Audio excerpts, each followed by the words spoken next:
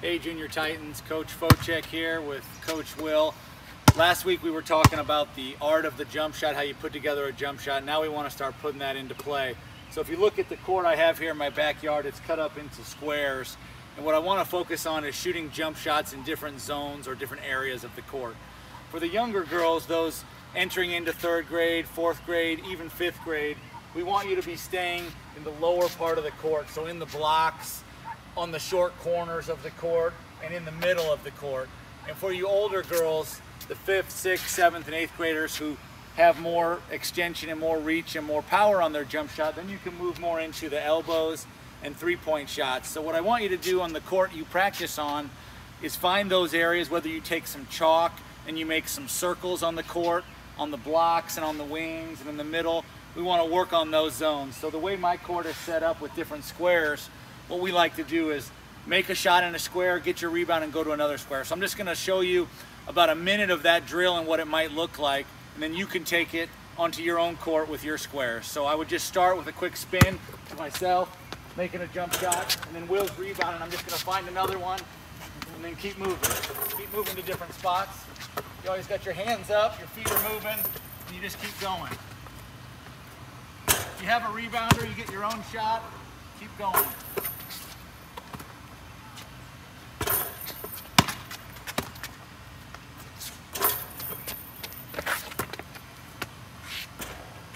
So that's how the drill works. You can do it with a parent or you can do it with a friend rebounding for you, and then you'd switch. So now we'll see how Will does, and I'll rebound for him.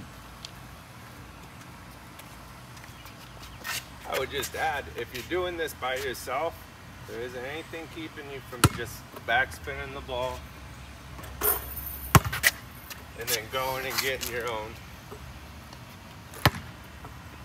and essentially passing to you. But I'll let Josh do it. If you notice, Josh is stepping into his shot, and I've got a little bit of a hybrid, but a little bit of a hop going into mine. You're gonna have to find what you're comfortable with, and we'll take it from there.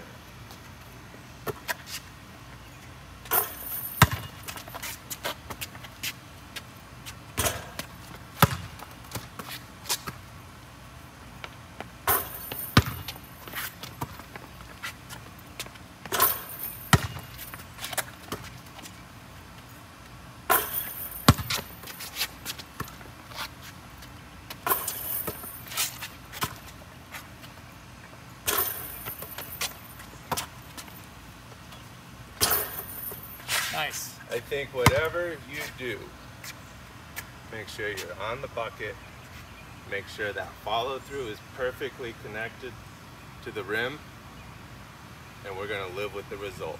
There isn't anybody in history that made every single shot they ever took. Kids, I'd say when you do the drill, you have about 1 minute of shooting, and then you become a rebounder, so you get your heart rate going, you get in a nice rhythm, and then you guys switch. Good luck with the drills this week.